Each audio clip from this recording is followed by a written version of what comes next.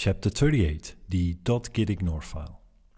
By default, Git will look for any changes in the folder holding your repository and eagerly nudge you to add and commit them. But sometimes that's not what you want. You typically want to keep track of only those files that matter, and not things like dependencies, build artifacts, error logs, and those spexy.dsstore files on Mac. Fortunately, Git has a standard way to tell it to ignore certain files or folders, and that is through a .gitignore file. A .gitignore file is typically added to the top-level folder of a repository, although it's worth pointing out that you can also add one in a subfolder. The file is a simple text file where each line holds a name or pattern of files or folders to match. Those matching files will then be ignored.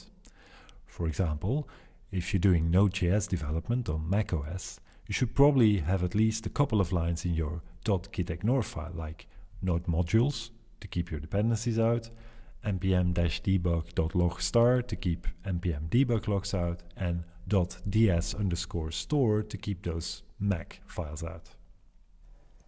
You should then add and commit this .gitignore file so that others collaborating with you can also benefit from it.